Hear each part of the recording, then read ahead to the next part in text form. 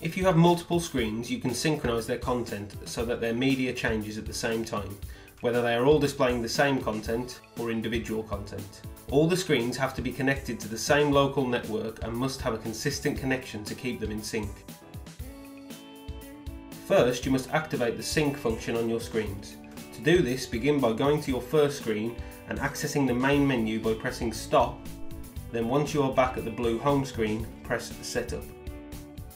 Next, press the right directional button to access the right side menu, then press down until you reach sync settings. Then press play to select. This setting will likely be in the off position. Turn it on by pressing play. You will then see some other settings appear.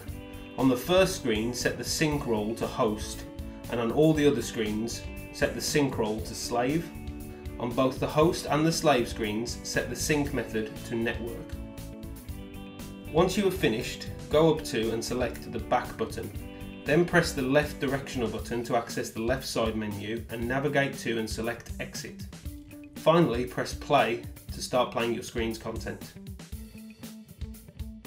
If you want all of your screens to play the same content at the same time, all you have to do is publish the same playlist to all of your screens. Once the screen downloads all the media files, they will automatically synchronize their content. If you want all of your screens to play different content at the same time, you just need to ensure that each of the media files are ordered correctly and the images are given the same duration, time and transition effect. In this simple example, two different videos that both have a duration of 10 seconds are ordered to play first. Then, two different images are both set to display for 10 seconds each on both playlists. Setting your separate playlists up like this will ensure that when they are published, everything stays in sync.